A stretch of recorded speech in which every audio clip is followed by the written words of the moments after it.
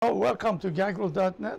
This is Gaggle Live on Facebook and YouTube today, both places. And also today we have our friend Harut Sassounian, the top Armenian intellectual. And today we're going to go into this disaster that happened in Yerevan and the lack of response from Pashinyan. And so let's run this.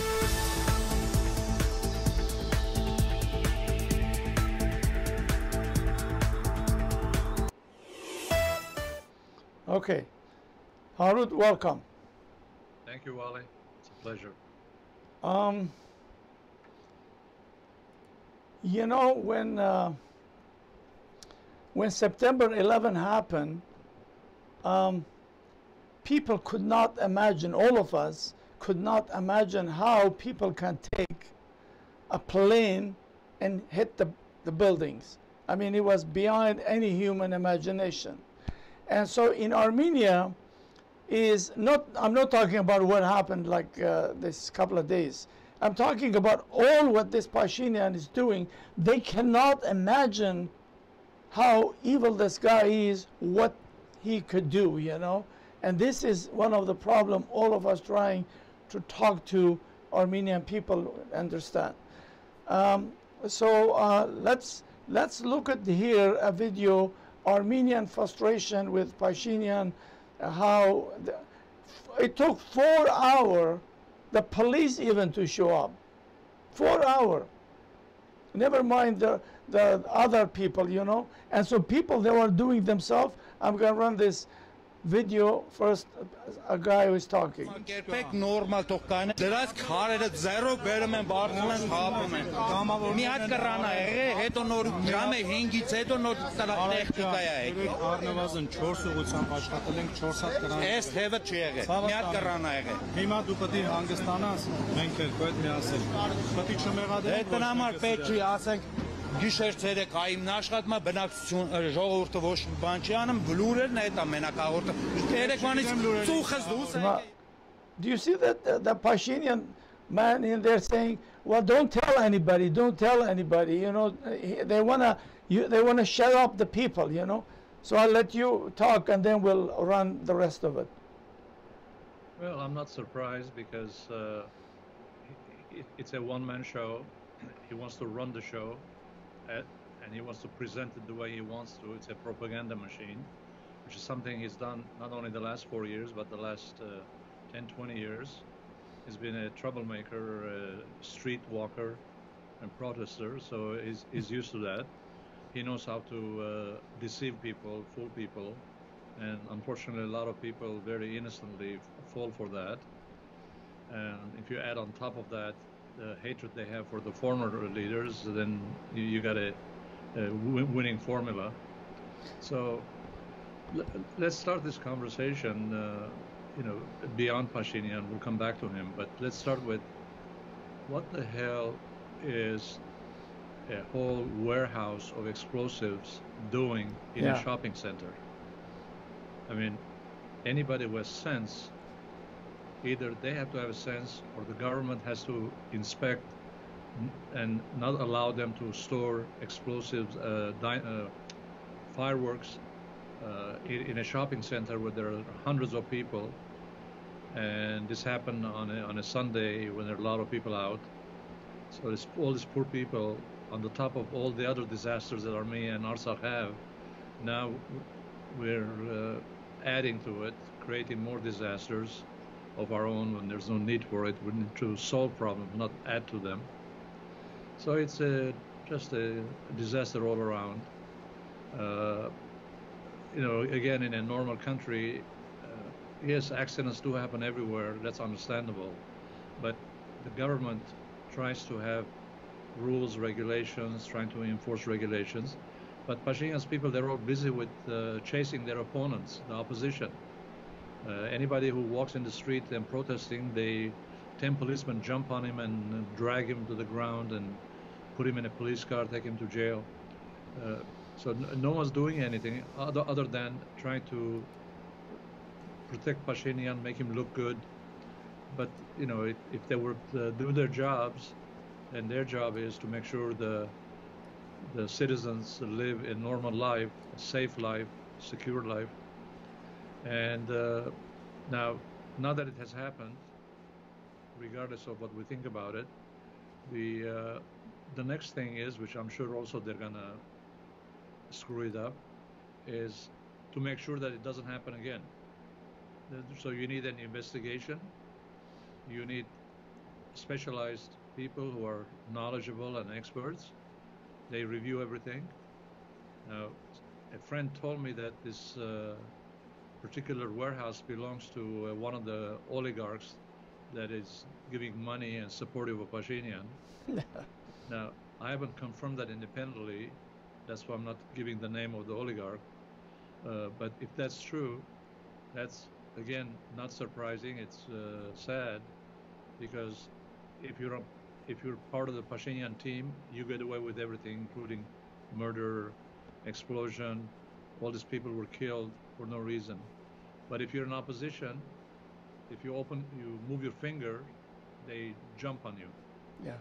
So now I hope, with all these people dead and injured, there'll be an investigation to see who did what wrong, what went wrong. Not so much to go on to the past, but to make sure it doesn't happen again. But I have lost confidence for a very simple reason. There's a much bigger issue that needed to be investigated. That's the war of 2020. And when it was over, there were all sorts of statements made by everybody on all sides, including Pashinyan, who repeatedly said there were traitors and there were this, that, sold our land, sold our army, etc. And so finally, because the majority of the parliament are Pashinyan's people, they control the agenda, control the decisions. Finally, months and months of effort talking, they decided, we're going to have a committee and we're going to investigate what really took place in the war.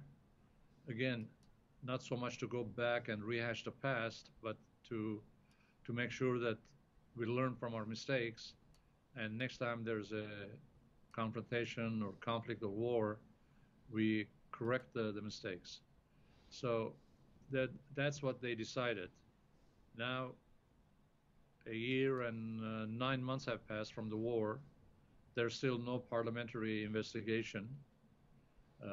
We don't know what happened. The rumors are everywhere. Everybody just makes up stuff, and there's no evidence. Not that the parliamentary committee that led by Pashinyan's people is going to be an honest truth-finding commission, because they can also hide things. And if they find one little thing on one soldier, they're going to make that a big deal. And because of that one soldier, Armenia lost the war, they're going to say. And not because of all the incompetent and ignorant decisions that Pashinyan made as the what do you call it, the military chief, commander-in-chief, who was supposed to be in charge of the military. And of course, when there's a war, you're also in charge of the war. And he had no idea. He's never served in the military. He faked a leg injury to get out of the draft. So he knows nothing about military, yet he was giving orders. He was interfering left and right. His wife even went in the middle of the war to Artsakh, got in the general command office, and was sitting there distracting the generals who were following every minute the war on the screen, and sometimes saying things which she had no idea about. She had no business being there, and they couldn't throw her out. One general dared to say one little polite thing, saying, lady, men sometimes use rough language with each other, and you're sitting here, it may not be appropriate for you. And he didn't even say, get the hell out of here. Nothing rude like that. But the minute he said that, politely, she immediately called her husband in Yerevan, and her husband immediately ordered that general to be recalled back to Yerevan and leave the battlefront, which things like this. It doesn't end. There's million examples. He's a revengeful guy. I mean, there are thousands of videos. I don't know, even I probably have here something. Ես իրենց կոչ եմ անում պատրաստվել վրեժի։ Պատրաստվել վրեժի։ Ես իրենց կոչ եմ անում։ The guy is a revengeful guy. He's calling for revenge. I mean, this is the prime minister. That's why everybody in his party is scared to death. To like you saw in the United States. I mean, we're not going to compare U.S. to Armenia, but you saw in the United States when Trump was screwing up, the people were leaving. Even the Secretary of Defense, which highest job, he left, and they criticized him. Even Republican Party turned against him. They elected Biden. But in Armenia, I want to see just one day some of those thugs who is Pashinyan resign, say, you know, this guy is a horrible thing. Nobody is so scared. This is worse than Saddam Hussein regime.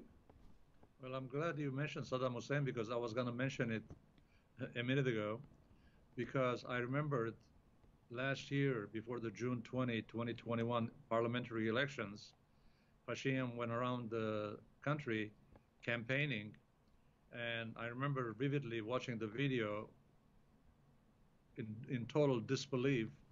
He was on the stage giving a campaign speech, and amazingly, he had a hammer in his hand, waving the hammer in the air. He says, with his hammer, I'm going to crush the heads of the opposition.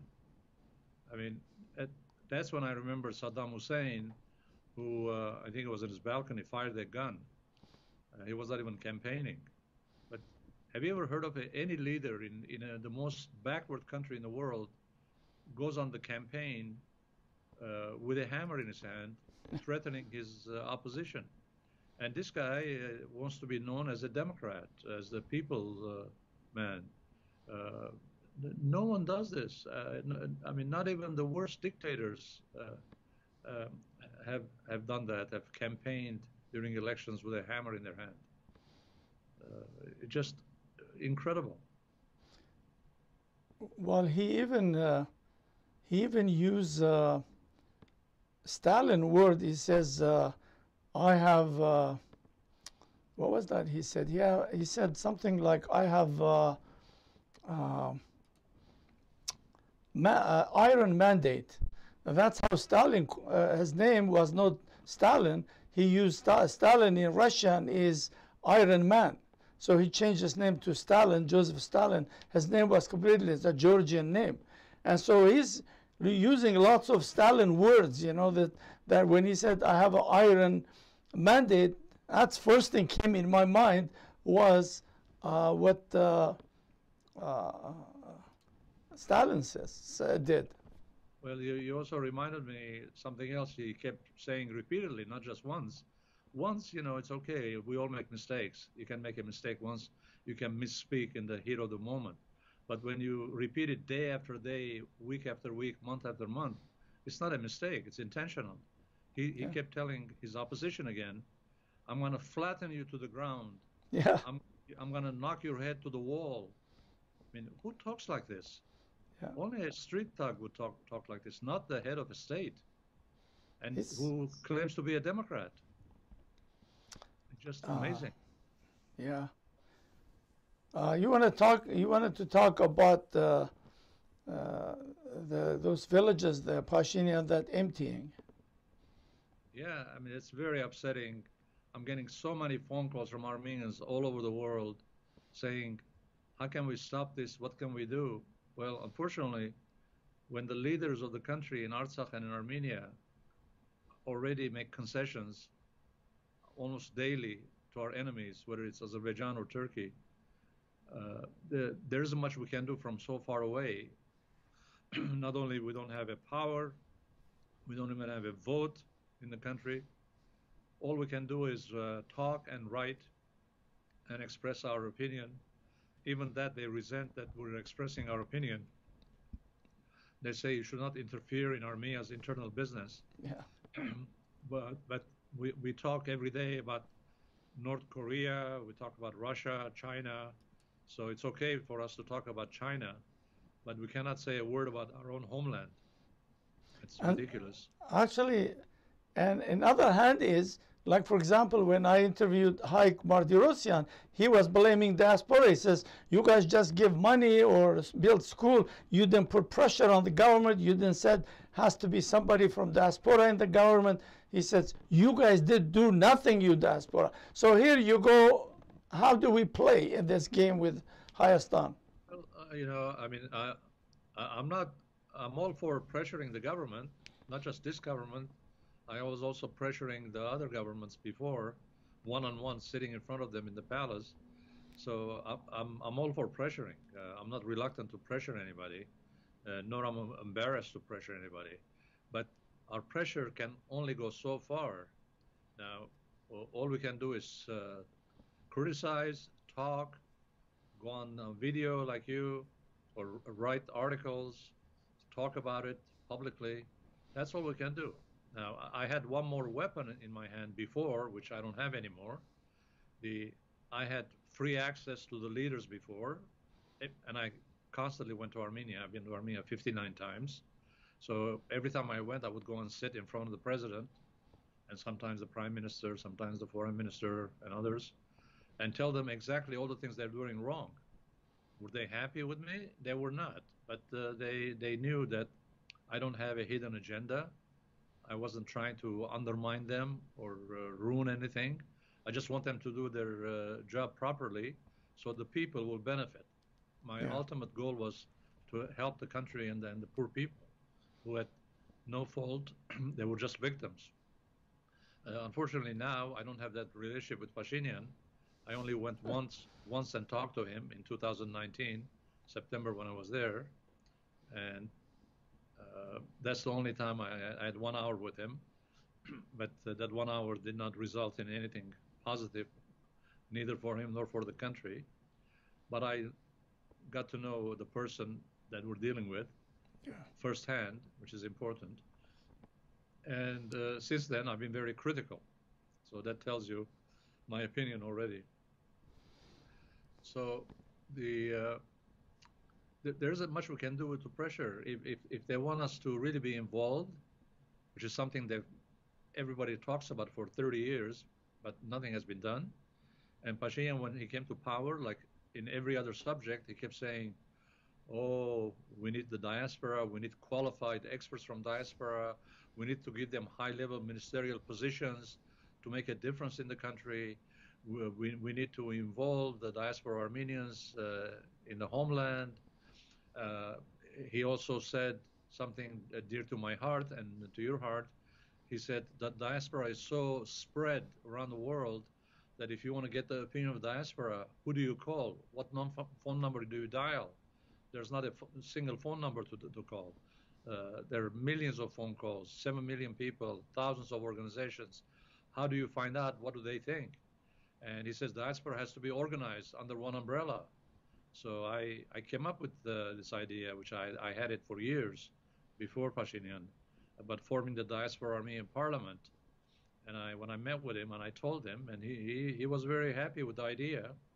But and then of course we have the other problem in Armenia besides Pashinyan is Zare Sinanian, the so-called High Commissioner for Diaspora Affairs.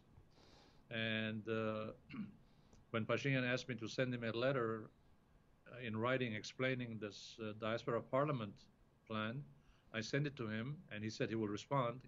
To this day, 3 years later, he still hasn't responded. So when Zare came to Glendale, and I knew him before, I met with him and I told him about it, and he said, I know nothing about it. So I gave him another copy of the letter to Pashinyan, and he went back, promised to answer. I didn't hear from him for a year. And then I sent him another letter, again, no answer. Finally, one of his secretaries sent me a press release as an editor of a newspaper. So I responded to the press release saying, can you ask Mr. Sinanian what happened to my repeated letters and ask him to respond? And finally, he responded, and he said the craziest things. I mean, you know, it's okay to criticize what we all do.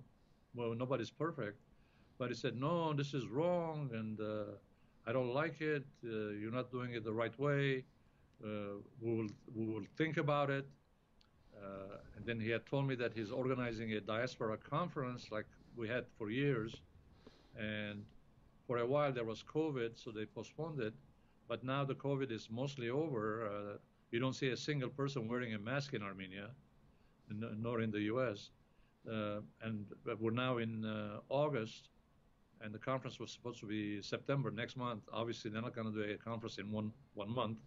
So that didn't happen. Like everything else that they talk about doesn't happen. But Armenians love to talk, and it's one thing for a regular person in the street to talk and do nothing. That's bad enough. But when you're the leader of a country or one of the leaders, and you just talk and don't do anything, that has a consequence on the country, negative consequence. So You, he's, he's not even giving a press conference, never mind all the other conferences. He's afraid. And you saw today, he waited all 48 hour, whatever that things happen, 24 hour, and then he takes with all this multi-million-dollar security apparatus to go there and to look what is happening in there.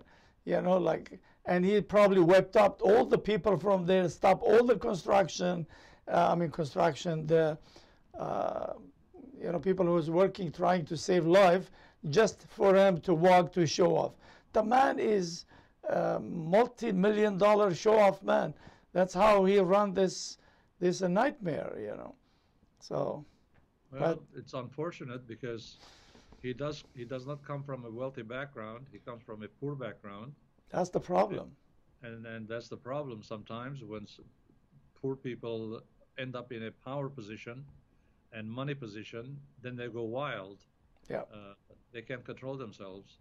So anyway, coming back to those three villages, that's a very, very sad topic for all of us. Everybody's so upset. Everybody's scratching their heads, not knowing what to do.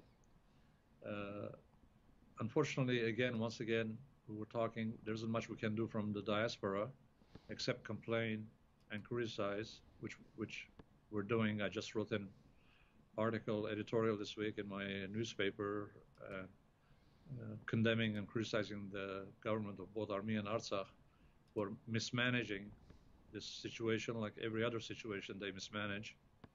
And as I wrote, it's one thing, it's understandable when you lose a war that you're bargaining from a weakened position.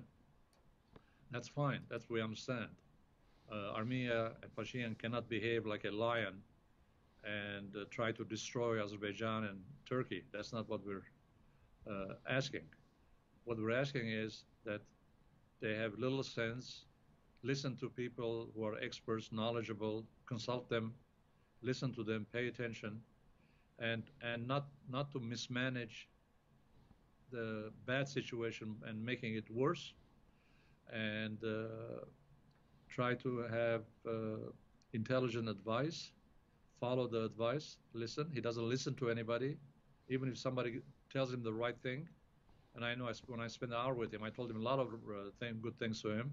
He didn't listen to any of them, but that's his choice. He's the head of state, I'm not. But we're trying to help the country. It's our country also, not just his.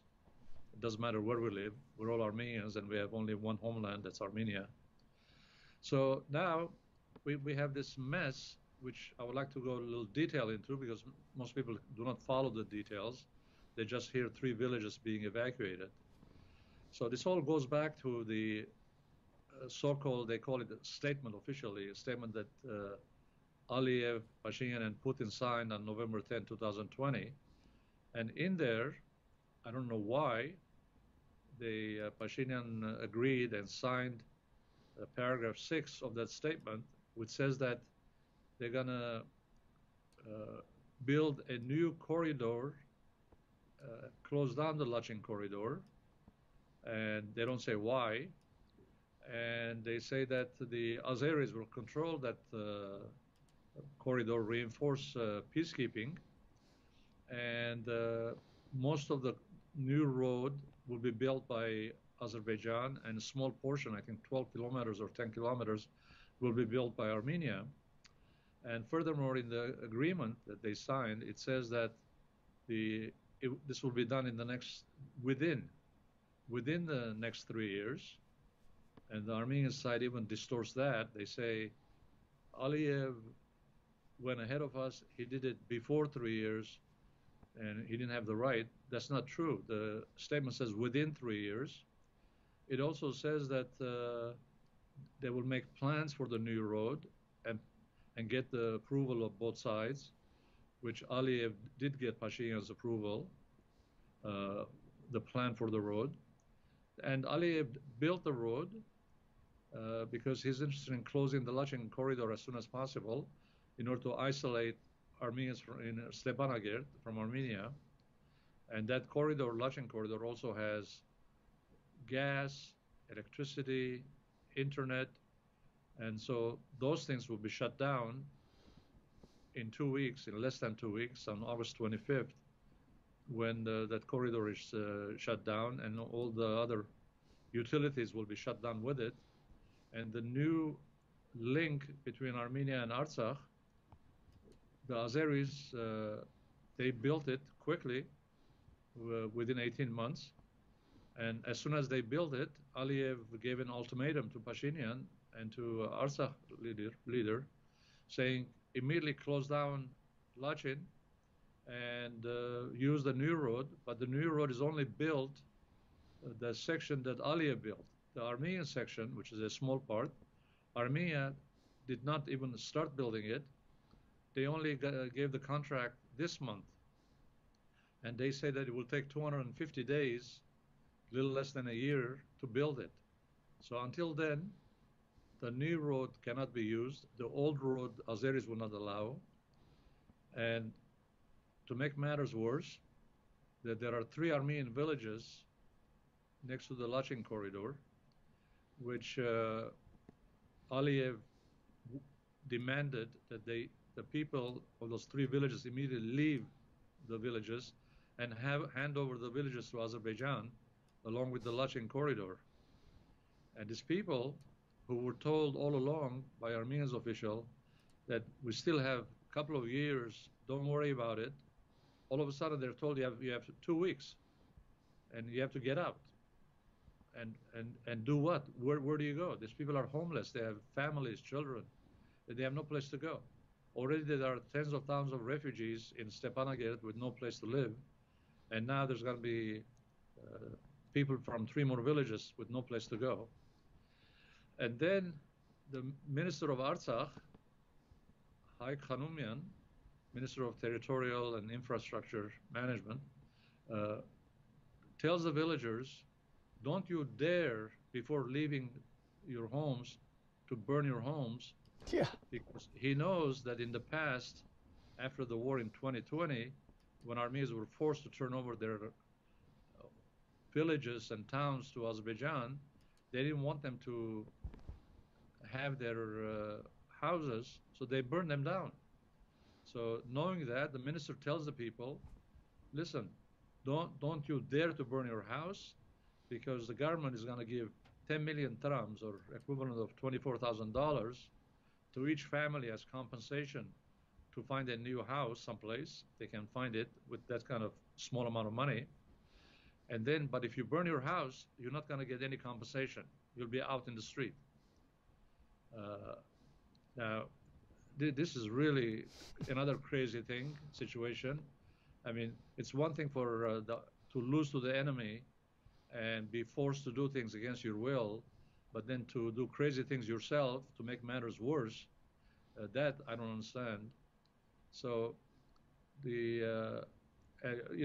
I'm sure you've seen the video. I saw the video yesterday. I was depressed. This one father of family in one of these 3 villages pours gasoline all over the house, on his furniture and all the rooms, and just burns it, even though he was told if you burn it, you won't get compensated. So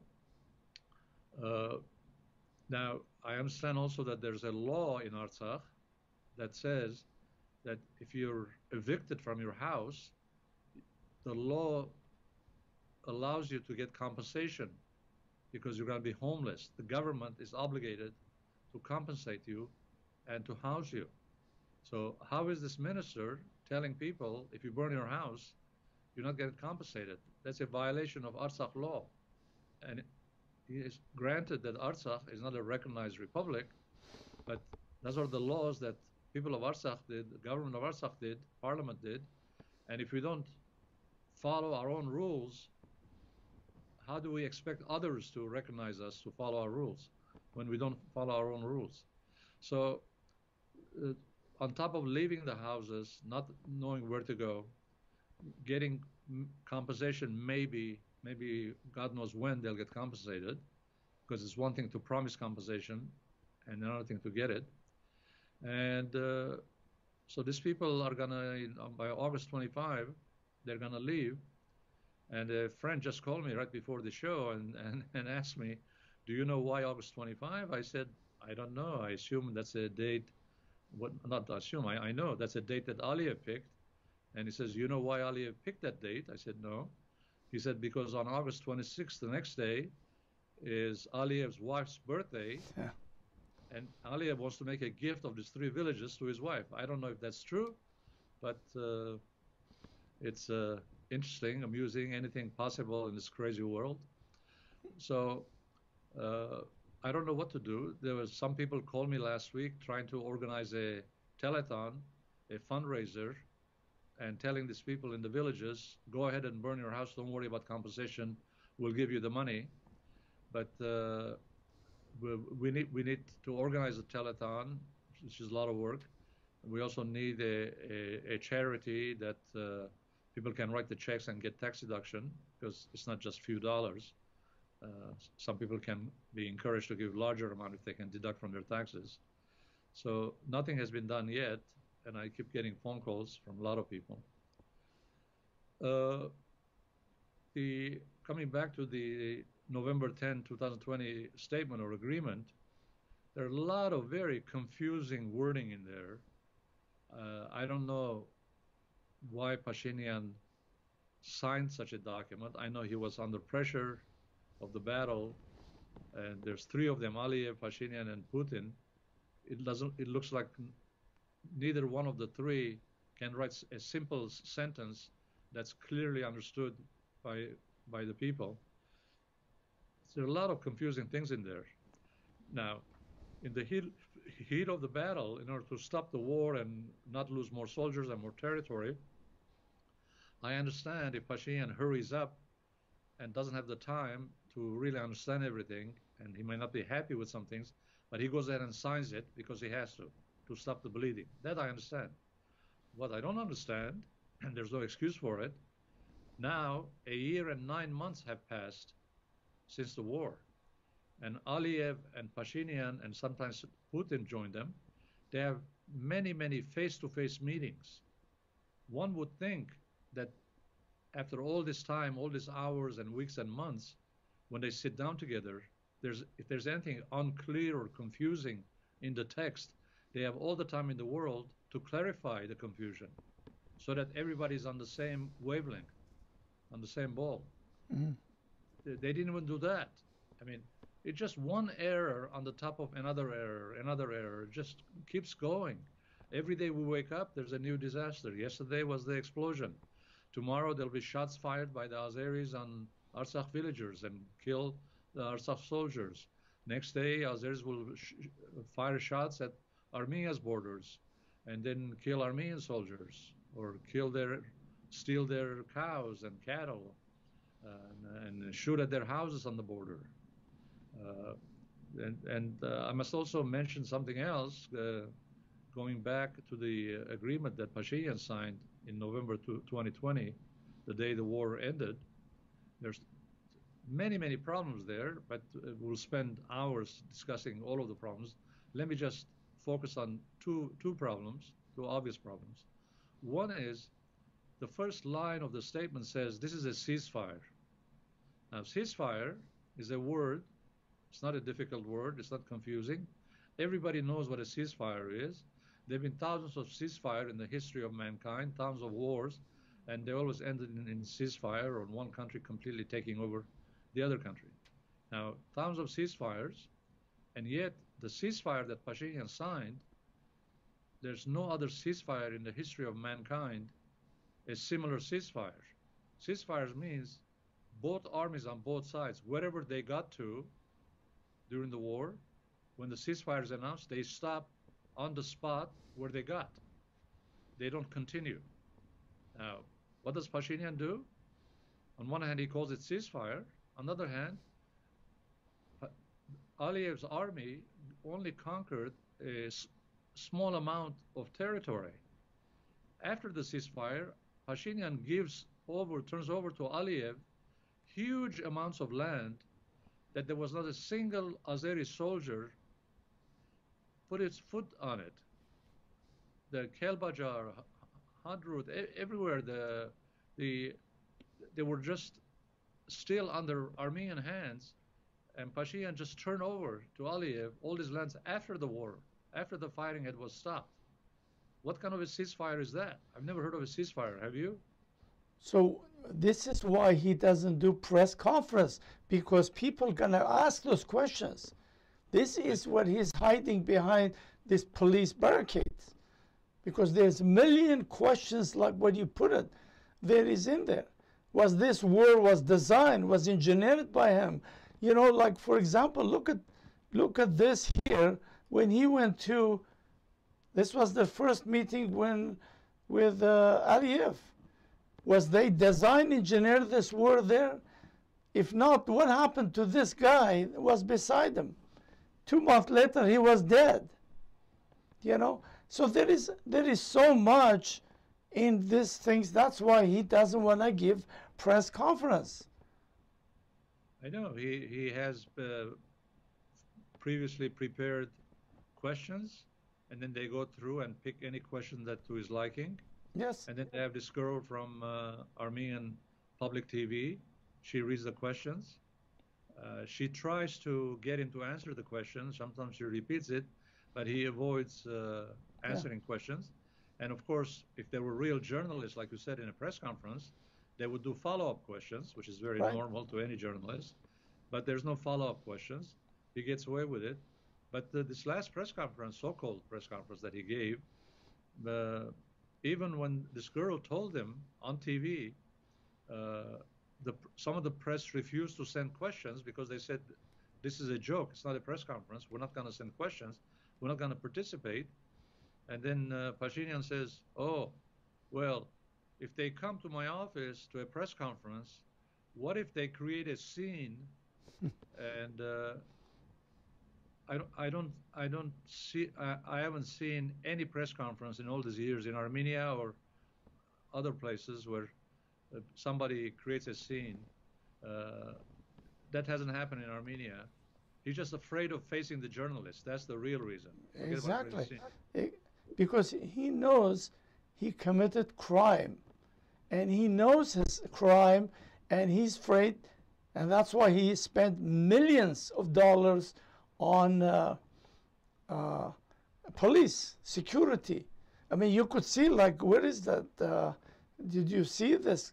Is multi-million-dollar security car I had somewhere here, but yeah, I don't know where did I put it, but yeah, that's. He just signed a new law last week, where he's creating a new ministry of Interior. Oh yeah. And it says the purpose of the Ministry of Interior is to protect the safety of the officials, among other things. Yeah, there you go. So as if we don't have enough thousands of police protecting him, now we have a whole ministry, and now we need new troops, new bonuses, new salaries, new expenses, just to protect him. Yes. So no wonder our borders are unprotected. Absolutely. Coming back to the November 10, 2020 agreement, I mentioned the first thing, the nonsense about ceasefire, but there's a second point which is even more important that Pashinyan messed up. He goes ahead and signs, as the Prime Minister of Armenia, to turn over to Aliyev, to Azerbaijan, whole bunch of lands that doesn't belong to Armenia. Pashinyan has no authority to sign away Kelbajar or Hadrut or any of other areas that he signed to give away to Azerbaijan. This isn't his father's house that he can give his chair or toys to anybody he wants to. That's his own privately owned stuff. This belongs to the Republic of Artsakh, their territory, and if somebody wants to give it away, it's their government who has to sign and say, yes, I agree. Pashinyan didn't even ask them. He just sat there and signed the document, and all these lands were turned over. And the poor leaders in Artsakh are too weak and too ignorant to put up a defense against Pashinyan. Harut, my friend, do you know how many years took First Karabakh War? Do you remember? Yeah. 6 years. Took 6 years. Azerbaijanis would come and they'll go, so they was victorious. 6 years. Syrian war is 11 years. People don't just give up, go into war and says bleeding or this and that. This is all BS. This Armenian people have to understand this was engineered war. This was designed and planned to fail. I don't know if last time I showed you this what is his name? Hovanesian, the guy who was the spokesman for military. If you want, I could run it, you could hear it. I mean, it's very clear the guy says. He says, we were prepared on the 8th. Until 12 o'clock in the morning, we were prepared to go in to liberate and fight until until spring, he said. We were prepared. Let me run it so that you could hear it, okay? Հավատում էի հաղթանակի։ Այո, մինչև նոյեմբերի 9-ը առավոտ։ Երկրորդ, այսինքն վերջնական անգնել է կարելի ասել։ Շուշին ընկավ թե դե թեն բարդ հարց է, նոր ջան, պետք է ուսումնասիրել։ 100 տարի անց է, բայց մենք չգիտենք Կարսը ընկավ թե հանձնեցին։ Շուշի շուրջ այդ բարդ օրերին Do you hear it? Դուք ասում եք ես հավատում եմ հաղթանակի։ Անգամ շուրջի ճակատամարտի ավարտի օրը եք կանխատեսում, հա։ Այսինքն ես ենթադրում եմ, որ դուք ունեցել եք ճակատից եկող հավաստի տեղեկություններ, որ մեր հնարավորությունները սպառված չեն։ Նվեր ջան, այդ դեպքում կարելի է տրամաբանել, որ ինչ որ հանկարծակի բան է կատարվել այս։ Իմ համար 8-ից 9-ի օրը, նոյեմբերի 8-ից 9-ի օրը Իմ համար մինչև այսօր անբացատրելի անհասկանալի բաներ են տեղ ունեցել, չեմ կարողանում հասկանալ, որովհետև 8-ի օրը մենք կատարում ենք հակահարձակում, Շուշին հետ վերցնելու հակահարձակում։ Ամբողջ օրը, ամբողջ ամսի 8-ը առավոտից մինչև կես գիշեր, մինչև 12:00, նույնիսկ ժամը 2, չգիտեմ, 9-ի։ Զորքերում եւ Շուշիի շրջակայքում եղած զորքերում Եվ ռազմատեխնիկայի խնդիր չի եղել։ Ուրեմն եւ գլխավոր շտաբում եւ ՊԲ-ում տիրում է ցնծություն, բառացիորեն ասում եմ ձեր եթերում։ Ցնծություն։ Իմ լեզվից այսպես անդադար քաշում են, բոլորը գիտեն դա, որ ես ասեմ, որ Շուշին հետ ենք վերցրել։ Ինձ վերադասն ասում է, չէ, առայժմ սպասի, ամսի 9 օրը վճռական է, իրանք ինչ որ դրոշների սիմվոլիկ օր ունեն, ուզում են այդ օրը Շուշին վերջնական վերցնեն, իսկ մենք էլ պահում ենք Շուշին հետ ենք վերցրել իրանց ջոգատները, որոնք եղել են Շուշիում մաքրել ենք։ Ես ականջիս մեջ եմ մինչև այսօր Պաշտպանության բանակի հրամանատար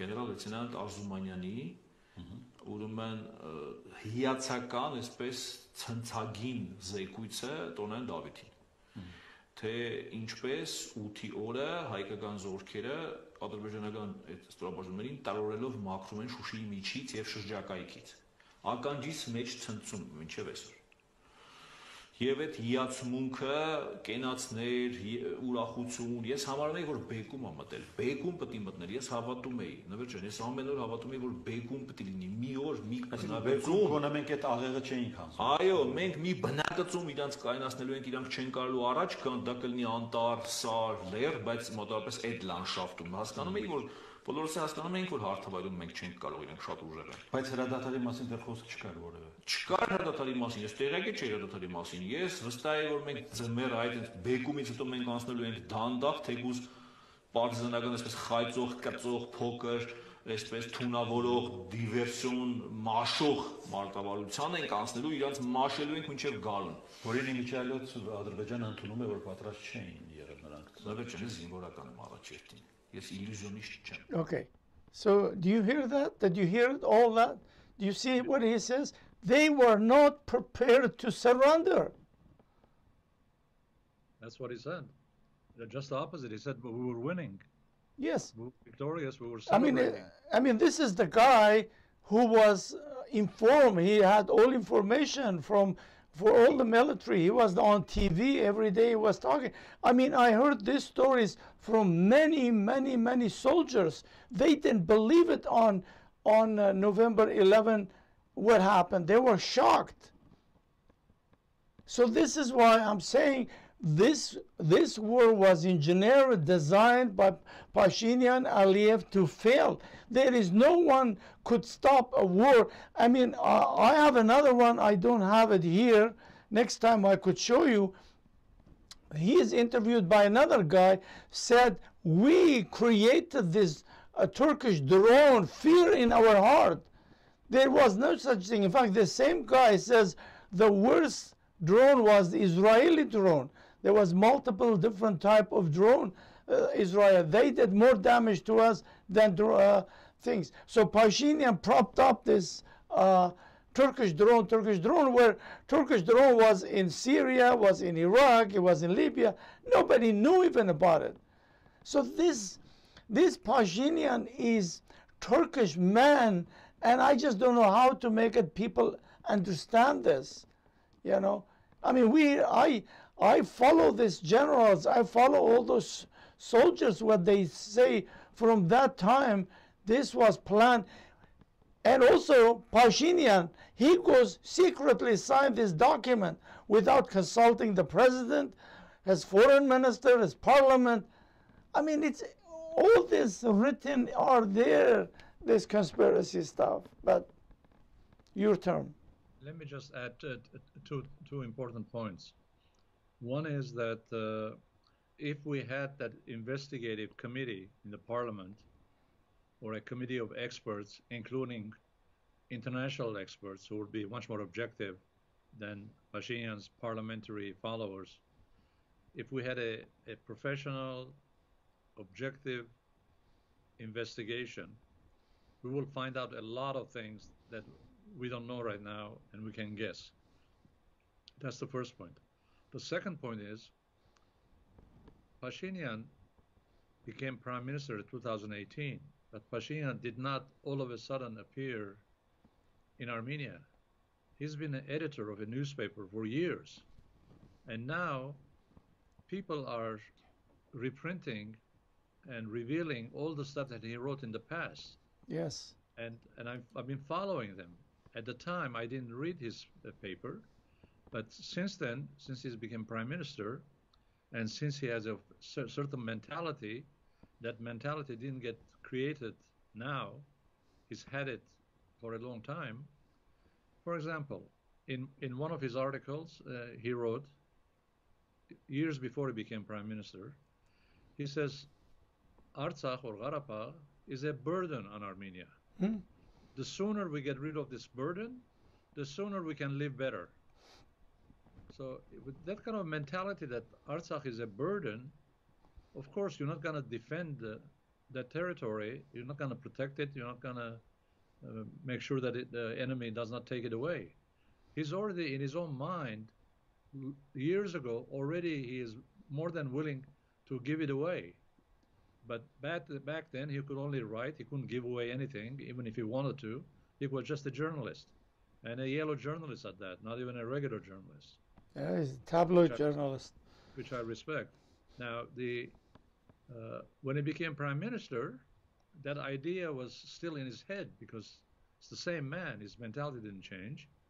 So now he can actually do things to move that along. And the last few months, every time he's come to parliament where he's said things, he keeps saying all sorts of things very close to saying, I've given up on Artsakh.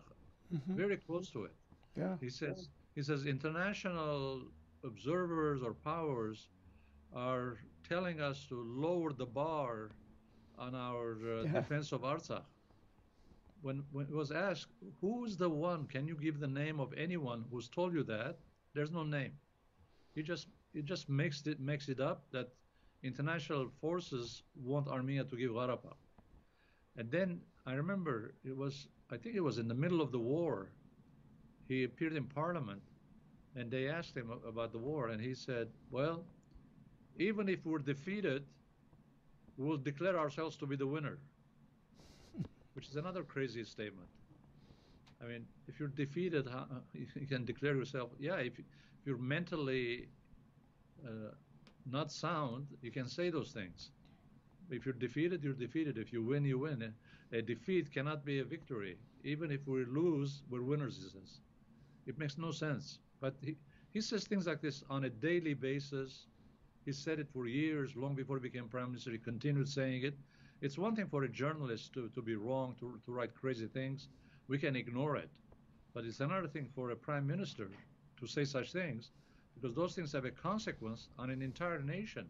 Yeah. Not only the nation of Armenia, but also the Armenian nation, 10 million Armenians worldwide.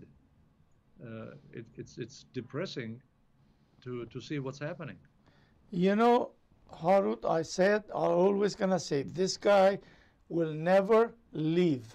Never. I don't care all this protest. If you put even 100,000 people in their protest, this guy will not resign, will not leave.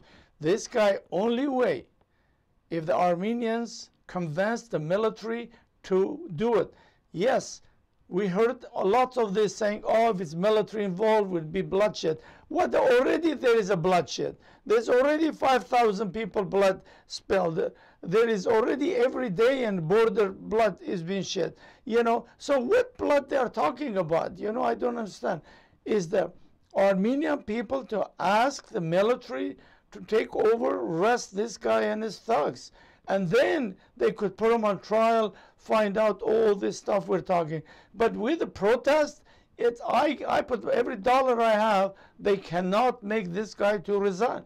Even if he resign, he still have his thugs in there. Those people are not gonna resign, you know. And so the military is only solution, and Armenian has to convince some of those generals to take an action. Well, even that didn't work when the general, the chief of staff, issued a warning to Pashinyan to resign, and then nothing happened, and then Pashinyan had the general fired. Well, so, I'm not talking about writing a letter. I'm talking force. Right. That they didn't do. They didn't do it.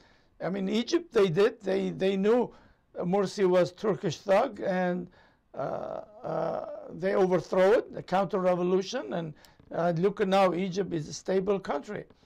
But Armenians have to talk to their generals to say it's time, the country been destroyed, and so we need this idiot to be removed, period. I don't think there is any other way. You could protest until hell freezes. They should even change their protest. They should protest right in front Armenian military headquarters. There where so those generals can hear it, you know. But me, you, other writing, complaining ain't gonna help, to be honest with you. I agree. Because we wrote, we did everything. We could hear, like I just show you one in millions of those generals who tell the truth. You know, we heard this. But what is use hearing it? What is use even a general tomorrow comes or any soldier comes says, oh yeah, I heard Pashinyan says we're going to destroy Karabakh. He's not going to leave. It doesn't matter what 1 or 2, 3 people say.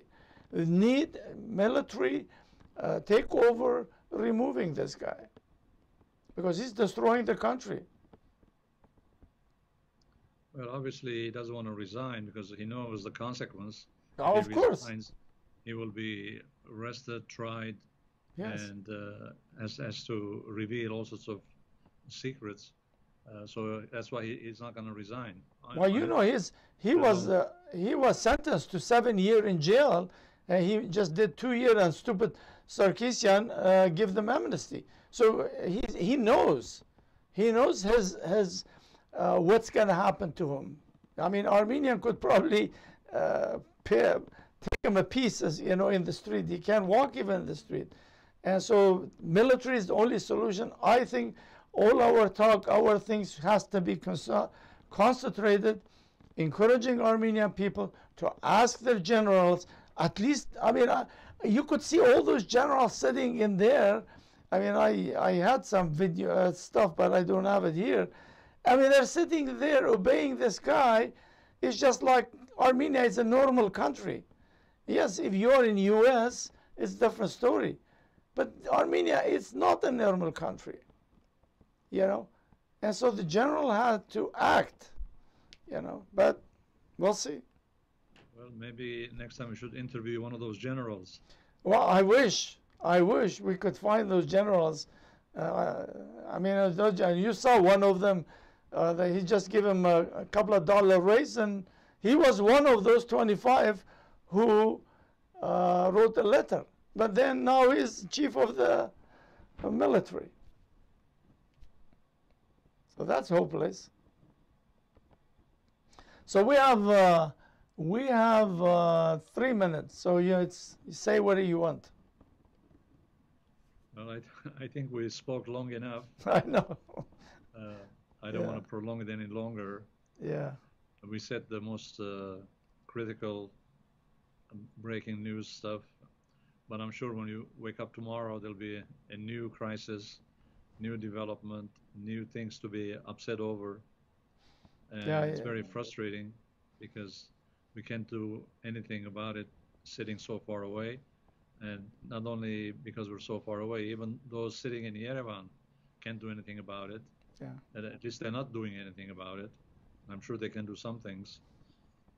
But anyway, it's very upsetting, frustrating for Armenians in Armenia and outside of Armenia. Yeah.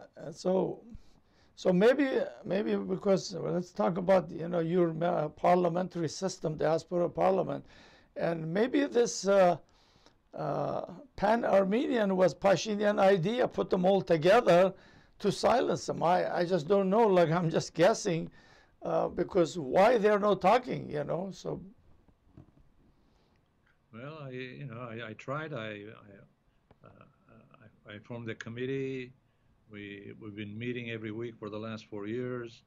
I went to Armenia, talked to Pashinyan, talked to other people, and that's another problem we have. Even when you have a good idea, and if people don't disagree with you, they agree with you, even then you have a problem because they just say yes, yes, yes, and nothing happens. Yeah. Because we have become a nation of talkers, not a nation of doers. Yeah. So talking is not going to do anything.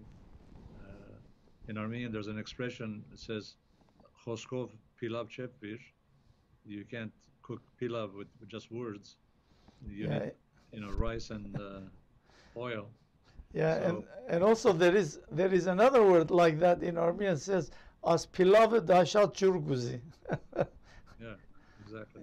Armenians are good in those things, but Armenians in diaspora everywhere, they really do great job. I mean, I don't know. You've been in Beirut, Anjar. They took it from swamp to build a city. They have their own police, their own schools, and everything. There are many of those examples. I just told you in Jerusalem, like how Armenian quarter for 1,200 years.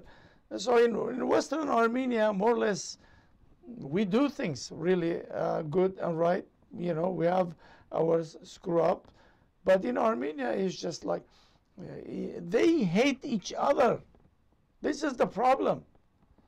This is, I mean, the reason they have 35 party because they hate each other. How do you unite those people? Anyway, so I gotta go. Okay. Well, thank you very much, Harut. It was again great conversation. So we'll talk to you maybe soon or next week again. Take care, and we'll talk to you soon. Okay. Bye-bye. Thank you.